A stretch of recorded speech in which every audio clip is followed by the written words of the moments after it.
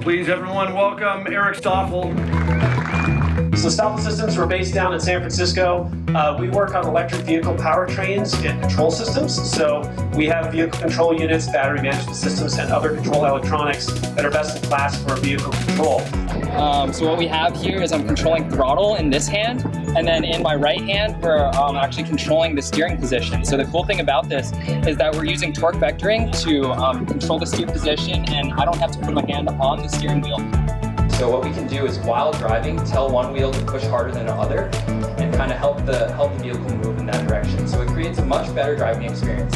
And here in the vehicle in front of us, just to give you a sense, look at how easily Will here is steering that. Right. So and that's, again, without using the power steering unit. That's just using the two motors in the front to assist in the steering.